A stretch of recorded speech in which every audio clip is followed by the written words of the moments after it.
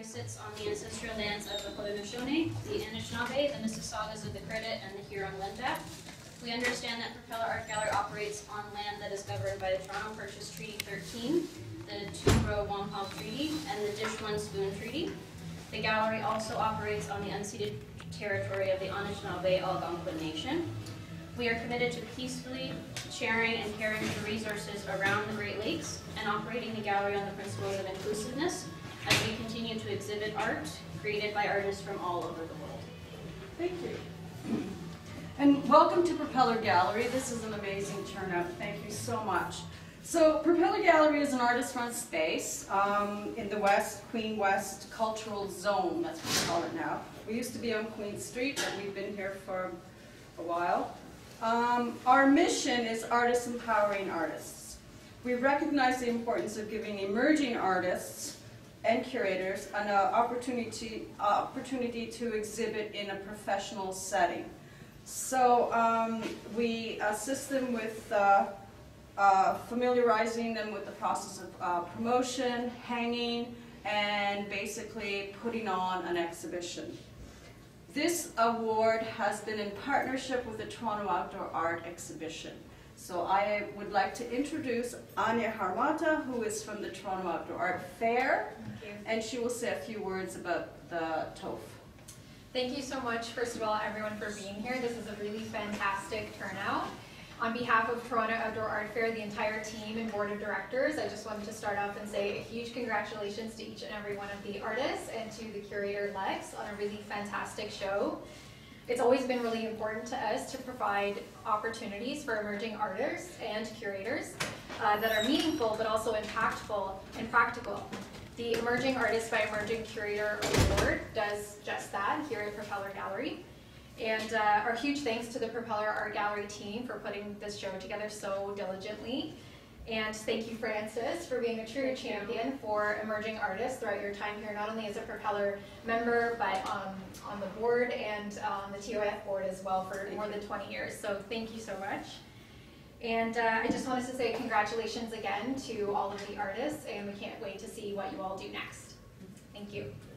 So the Toronto Outdoor Art Fair has grown incredibly. When I was first on the board, we had to actually mark the square, do everything. Now it's like a completely professionally run out of the office. So that's fantastic. So this exhibition came about because I recognized that emerging artists were having a really hard time getting their work out there because galleries were disappearing. You know, every so often, you know, they close up shop because financially to show in this area especially has gotten really, really expensive. So I'd like to thank Megan Deeks of the Wood Gundy CIBC Financial Group who helps to support this exhibition. And it's, I think from 2016 we started it. And it was just a pop-up, and it's grown to 2 galleries over a 3-week period, which is great, and I hope we can keep it going. I'd also like to thank Anahita Rahimi, Director of TOEF, Anya, and Operations Manager, and Kimberly Dewing, who's the Marketing and Program Coordinator. There's Kimberly. Say hi. Hello. And a huge thank you to Dominique Prévost, who helped hang the exhibition, and the artists as well who helped hang. So also, last but not least, I'd like to thank Tom Taylor, our lovely Propeller director, who without Tom, he makes all things happen. So thank you so much. Okay, so now I would like to introduce Lex Barrie, our emerging curator. Here, this is Lex Barrie. Take it over.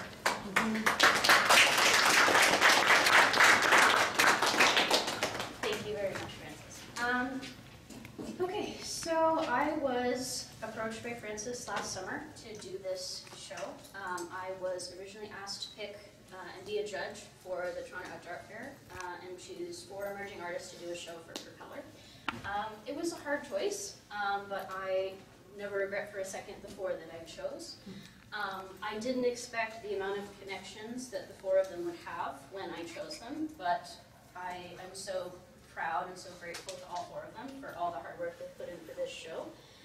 I met with each of them over Zoom, as most of us meet nowadays with COVID. And I met Marc first in November, the beginning of November of last year. And I'll never forget our meeting. It was funny because Marc, the first thing Marc said to me was, "I didn't prepare anything for this meeting." And I couldn't help but laugh. But it so wasn't true, because he spent the next half an hour showing me the whole layout of his artwork, every step, every process, and it was the same when I met Shevon afterwards. My mouth just open, gaping, like staring at all these processes. It was amazing. But there was one thing that Shevon said that I wouldn't forget, and that's that he was searching for the idea of beauty. And that's kind of where this whole idea started. When I met Sandy, she was kind of my savior. I was so into this show that I forgot about an assignment for class. This is the poor student I am. I asked Sandy if I could actually interview her to do the assignment, and that is what I did, so I will always be grateful to you for helping me with my schoolwork, as well as doing this show, because it was just an amazing process to hear about the backstory of everything that you've done so far. I met Ren last, but definitely not least, because we had a great connection to each other. He showed me all of his work, and it was just amazing to hear the stories behind where he came from. So the whole show is about the idea of life experiences and this idea of where beauty comes from. And each of them show a different way in their artwork and in their process. I encourage everybody to speak to all of them because, like I said, my mouth is still open. I'm still gaping at the experience I had getting to know them and getting to know their artwork.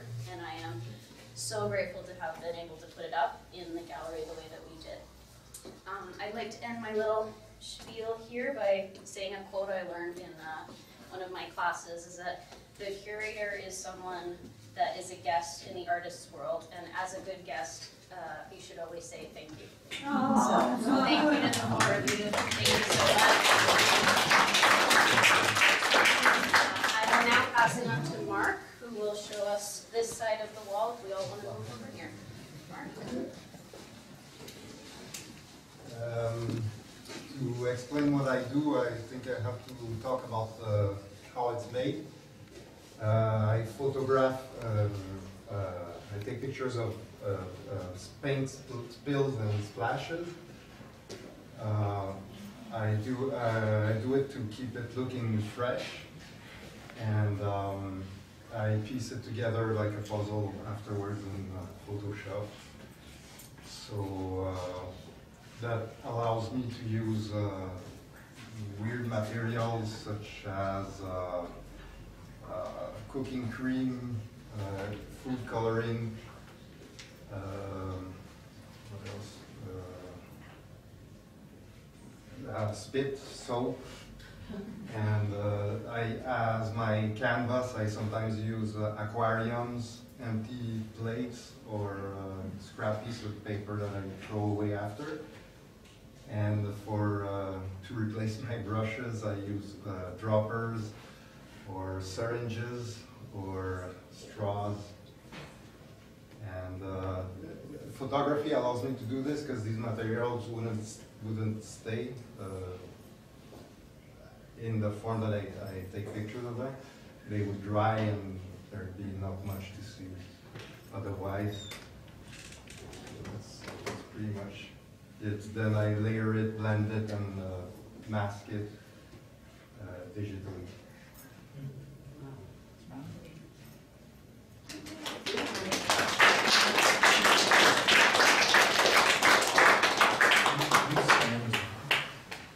Sometimes, yeah. Does anybody have any questions for Marc about his process? So when you start a painting, like painting, Yeah. when you're speaking, and you have all these materials that are perishable, how long does it take, for example, from beginning to the time you take the digital photo? Yeah, that's hard to say because I spend some time is common to all the pieces. I kind of build a bank of paint splashes, and then I draw from there when I need to, but typically one of the big ones can take 1 week to 3 weeks. Does your inclusion of a figure change during the process, like sometimes at the beginning or sometimes through? Oh, the figure is always, yeah, it's there from the beginning. From the beginning? Yeah. It's pretty much blended. I copy it like 20 times sometimes to blend it with each single paint splash. So do you start with the image first and then incorporate the colors, or do you decide on a color theme first and decide on the person, the photograph? That depends maybe from one time to another, but the thing to be said about that is also that when you blend the different colors coming from different like color spaces, it distorts, and I don't have full control on the color. If I want to bring it back to what I had in mind, I really need to correct it afterward. But sometimes it's just like a happy surprise. Anybody else? Okay, well, thank you, Mark.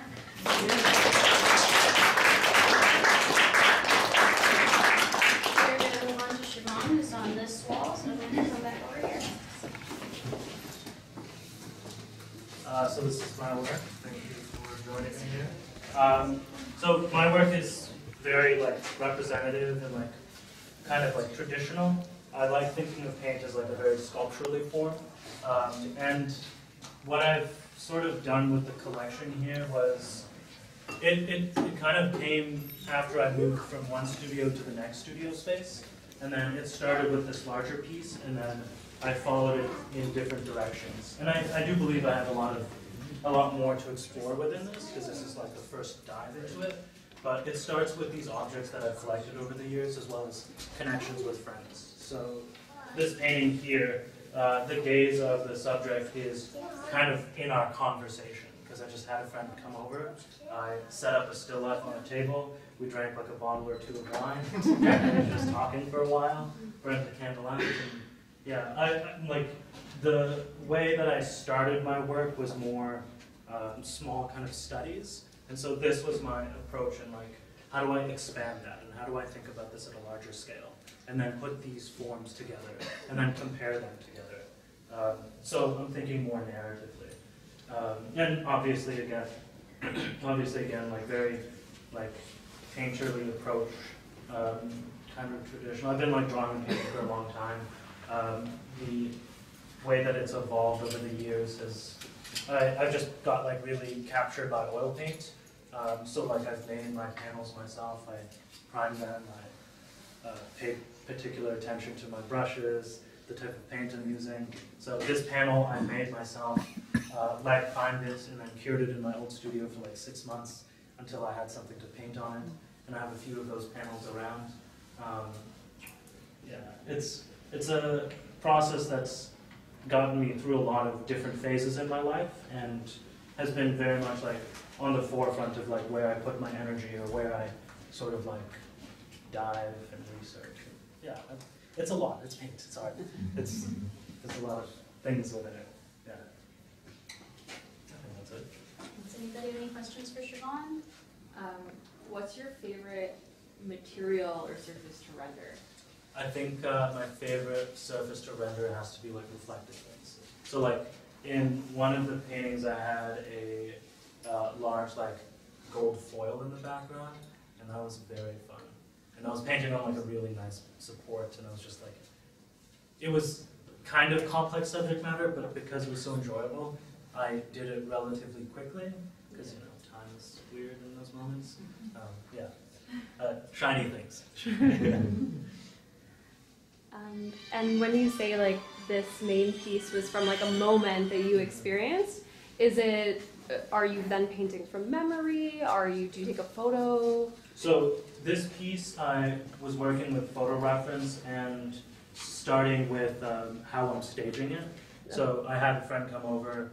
I basically like just grabbed a bunch of objects that I've had like a connection with over the years.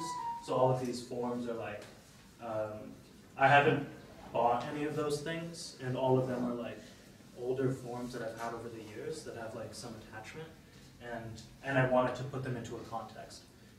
For example, in here is like a tiny little house inside of like a lantern with a bell, and that's like sort of a symbol that I developed in like reflection for my complex with homes and stuff as like an immigrant. And so like it's meant to look like a Monopoly house, but a little bit different because it's like the same sort of brick and shingles from different places I've lived. And then all of these forms have that same sort of like connection. And so I wanted to put them into a context and like see where I could go from there. And so I used a few different photo references. I'm trying to get better at photography. I'm not that good at it. Yeah. I wonder, so as I can understand, every painting has a story behind it. Mm-hmm. Just want to look like that. What is the theme that you want to express? So this one's a lot about expansion for me. There's a connection of the tether and the tether to the complex and the representation of the self.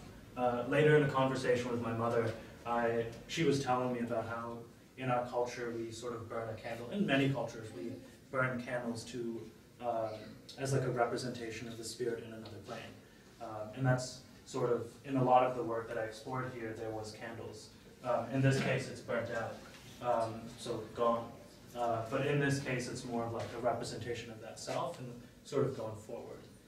And so the trajectory goes externally, but I don't want to avoid that stuff. So within it, I try to make it very beautiful and like very like bright and saturated. Yeah, it looks like you have all candles in every picture, looks like, right? So candle look to you like spiritual? Yeah, it's meant to be the representation of the spirit, so that fire. And yeah, the sort of like the elements that I was playing with was there has to be blue light in it because I was thinking of a memory from when I was 2 in Sri Lanka and there was like a monsoon and I looked out the window and it was just like, I remember the coldness of it and I remember the lighting. And so I was like, I'm gonna take that source and then apply that into like sort of how to develop a formula with the work and then apply that into different sort of contexts. So the work inside of a crate here was based off of like another series that I've done before, and it's kind of that same exploration of like closed-in spaces or like a limitation to spaces. Because I've moved so many times, I've had to like sort of get rid of multiple things, put them into a small box, and so on. Yeah. Anybody else? How do you feel like your storytelling changes with like portraiture versus still life? I think with portraiture and still life, I'm still trying to find a balance because I want to do both, and I think the scale of still life and the figure is something I'll be playing with more. And I haven't had, like, I really love doing portraiture, but I feel that I care about it the most in the context to the environment and like the sensation I'm trying to represent. So when I'm continuing to explore this, I think I'm trying to figure out larger still life arrangements to put my models in. Or also working with like the reflective surface along with adding more and more elements into it. I know you have like a strong drawing practice as well. Yeah. The drawings, do you see those as like a preliminary work for your paintings, or do you see the drawings as sort of like a parallel body of work that? Yeah, I think like for me it's about kind of practicing the gesture, because in the painting itself I want it to be as direct and expressive as I can be. So the way that I focus on the drawing practice is so I can like maintain my attention, because I think like it can be very easy to kind of like fall into the like loops of disassociation or be caught off. Like I've recently realized that I've naturally I start to see reels on my Instagram and I like it captures my curiosity and I like go through it. And I'm like, okay, I need to be able to pay attention more and like be able to be aware of that those things that take my attention. So drawing is sort of a meditative act that I try to bring into the painting. And I think with the painting itself, I am trying to explore the same sort of gesture. So it's, I guess it's process for the paintings. Yeah. Well, thank you, Shevon.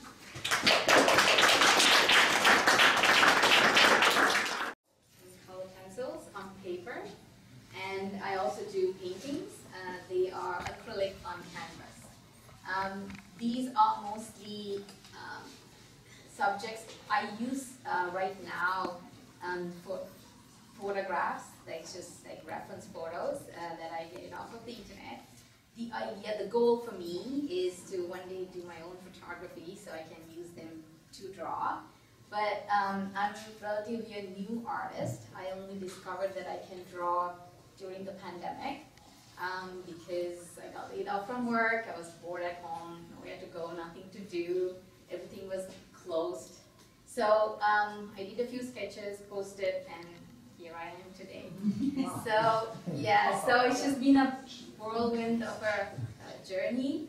So yeah, so right now I don't have my own photos, so I use other people's.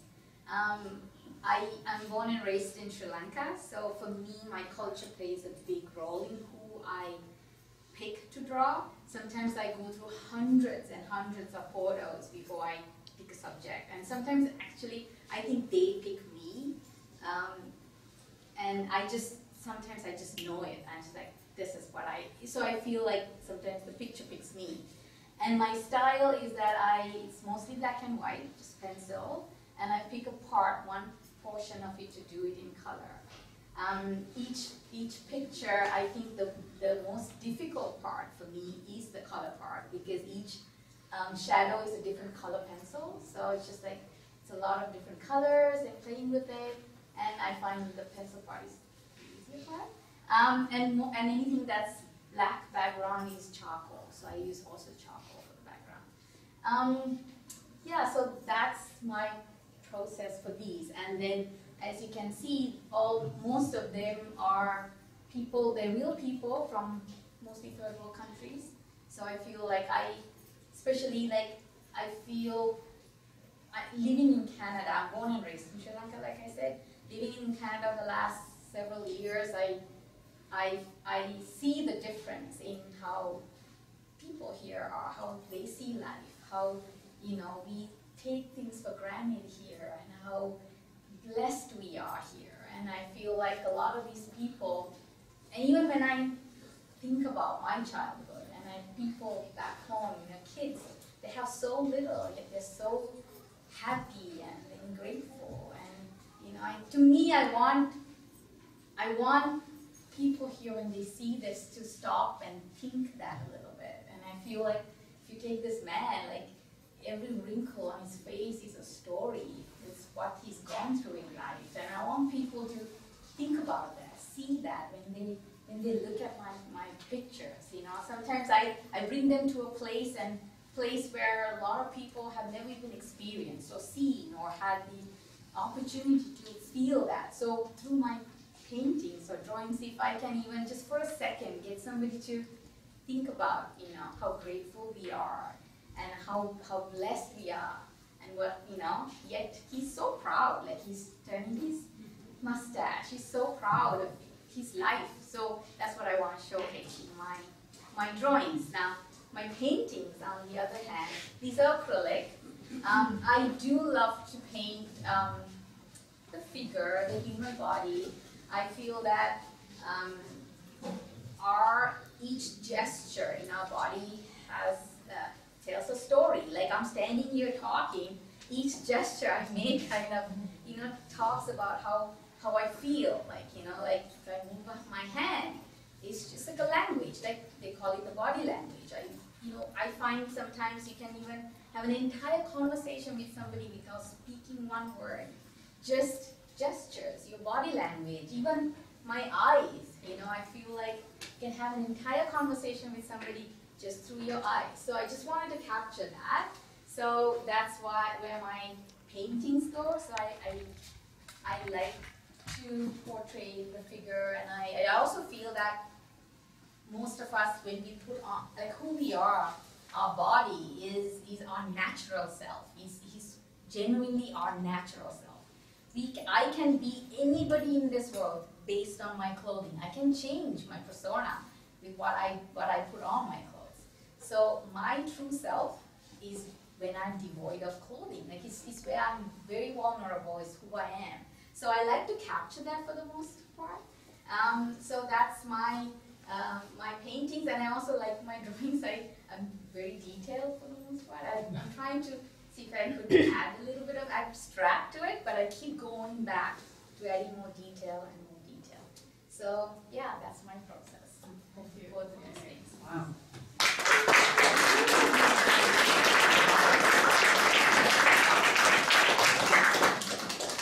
Does anybody have any questions for Sandy? Did you take classes, or it was all just a discovery that you could do? Yeah, it's just self-taught. No classes.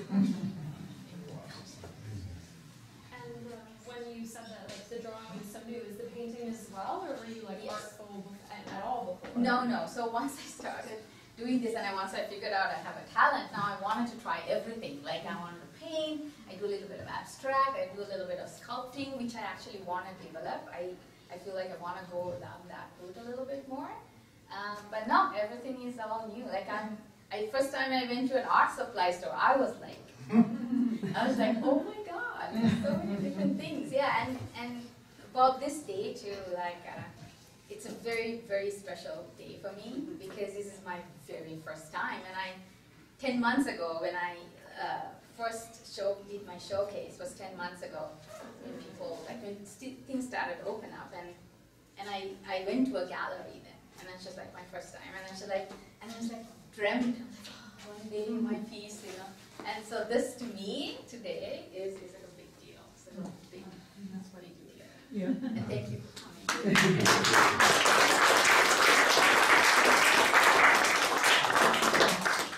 I'm a horrible speaker, so you're going to have to bear with me. Joking, but I had laryngitis last week. I was kind of hoping I'd have it today. But I'm Cree Nation, Saskatchewan, with a little bit of Sioux, and I'm a second-generation artist. My father's an artist in Saskatchewan, and I grew up around art galleries and art studios and art auctions and shops, and grew up watching my dad paint. And I've been drawing since little boy, since at least the young ones here. And in 2016, my partner, Sherry,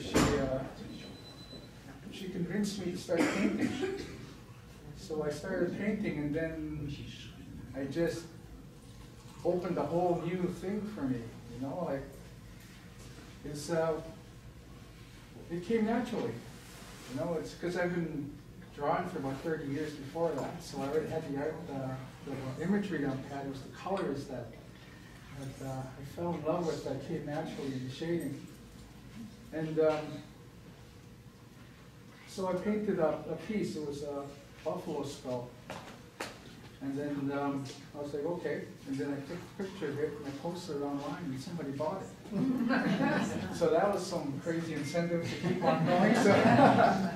So I painted another piece. It was an elderly woman, almost like down at the end, but kind of more without much detail. And that sold. So then I used that money to buy some canvas, some paint, and then I've been painting. And I'm standing here earlier looking at these pieces, and this is kind of like an evolution of what's been going on with my art.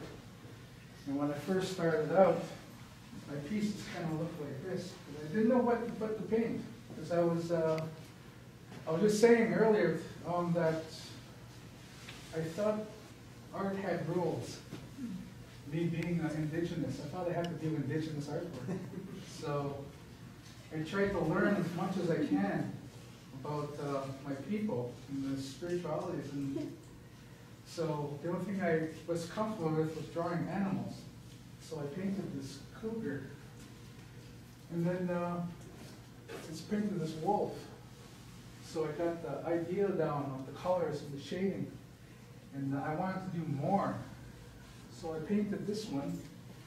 This one is a painting of my partner. She's a holistic nutritionist, and she loves nature. So she's also helped me with this whole process of becoming an artist. So I wanted to do something for her. So I painted her meditating as this tree. And then growing up, I also read a lot of comic books.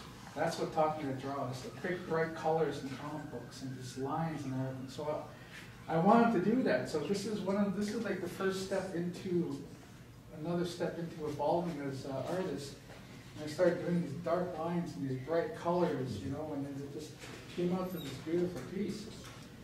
And then I was like, okay, I can do that. People accept that. People like that. You know, they didn't see me as, you know, like, as an indigenous artist. Even though I'm an artist who is indigenous, you know, I'm doing something that's not indigenous work.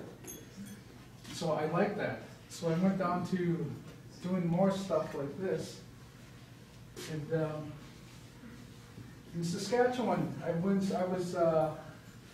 in '93. I was in a residential school, and this was back when before the Catholic was there and all of that weird religious stuff. And what happened is they kept the schools on the reservations so they could have the convenience of having a school. So the kids would go there and learn and be educated. But the elders there saw this, didn't see it as education, they saw it as a building of horror. So a few years ago when they found on the news, the media was telling about all of these bodies that they found on the reservation, on the schools. I was at one of those schools. I played on the grounds of the schools. I was on top of these bodies. And that messed me up. I went to a dark place for about almost a year, and I was just not well in my head. And then when I came through, this is the piece I did to honor these children. And it's called Untitled, not because it doesn't have a title, because these children don't have titles. And I wanted to make sure it's small, just like the children were. And I wanted to make these little moccasins. And that was a way of me healing. That was a way of me reflecting on what happened. And so that's when I came back. And when I came back, it was like I was a whole new artist. I wanted to do that. I wanted to express things, you know, like, and that's where this came from. This piece is, I call it Mother Bear, and I nicknamed it Skoden. And I'll tell you about Skoden later. And but I wanted to make this piece of this strong woman breastfeeding her child. But what happened was I couldn't get her head right. I couldn't get the facial features right. Her head, there's about 5 heads underneath, like layered and layered and layered and layered. And finally, one day I had it, so I just got a brush and I just made it all white. And then I walked away. And I said, sometimes you have to do that. You know, so I came back the next day, sat down, and I looked at it, and I just started drawing. And then that's where she came up. So, but because she fought so hard, you know, to come out of this piece, it totally changed the whole feeling of this painting. So I put the red hand on her face, and I put a war club in her hand. And she's sitting there, you know, only covered in a towel, breastfeeding her child, and she's protecting it with this club, and she's got this look on her face, like, you know, come and try it, you know. And that's where Skoden came from. Skoden was slang. Came from a video of this native guy, and he was about to fight. So instead of saying "let's go," then he said "Skoden," and that became a symbol. That word became a symbol for come and get it. You know, Skoden. So that's where this came from. And then there's the elder I did over here. I don't know if you can see her. That's my grandmother was in the residential school, and she went through some tough things, and she told some stories. You know, but she was a fighter until she passed away. So I wanted to. That's not her, but I wanted to do something to symbolize the other women who were surviving, who are going through some stuff, but who are still healing. May never heal, but they still live on because they have to, because they have family, you know. So that's what this piece symbolizes. You know, she's got some pain, you know, like there's I put a white line around her body to symbolize a brightness that's around her, like she's still holding on to this light. So, and I didn't realize I was going to talk this much. For a guy who So- doesn't like to talk. Yeah, well done. So yeah, that's the end, I guess. Does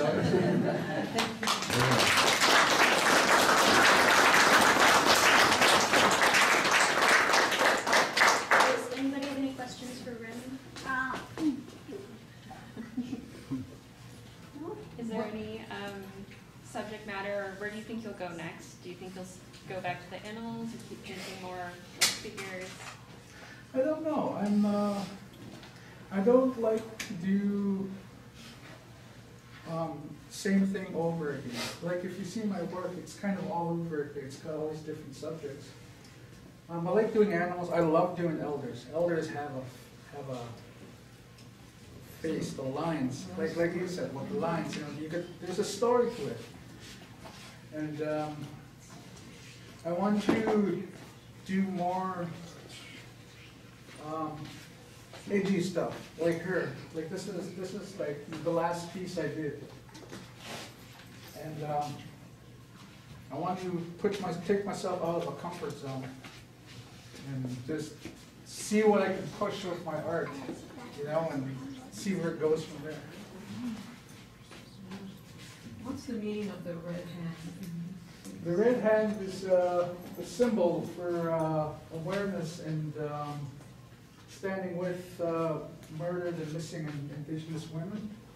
Before that happened, it was the color red meant power. It meant because handprints are a powerful symbol in our culture. They represent family, they represent being, they represent identity. If a hunter would go out, he or she would get handprints of their family put on their bodies to say that, you know, you're going out into a hostile environment, we're here with you. So they put their hands on it. And so the power of red became a symbol for murdered and missing Indigenous women, so they put it over their faces to be able to say, you know, it's there, you know, and then we're going to speak through the handprint, and, you know, we're not going to be silenced. So yeah, that's what that's about. When you paint these subjects, like, is this based on a photo, or really have you just created like these persons? I have anxiety, you know, and I don't want to upset people. So when I find somebody that I see online, I don't know this person, so I don't want to capture their image. So what I do is I go on the internet and I look at hundreds of pictures of people, and I say, okay, I like the eyes on this person, so I'll use the eyes. I like the nose on this person. I love the way the head's tilted. I love the lips. And together, I put together a person that I like. But it doesn't always, it's not always that simple, because when I put it together, you know, the painting has to tell me that, you know, that's who they want to be. So that's why there's like a whole bunch of different heads under there, you know, so yeah, it's a combination of a lot of people. So there's a lot of people in this woman right here. And the elder at the end. Anybody else? Okay, well, thank you so much, Ren.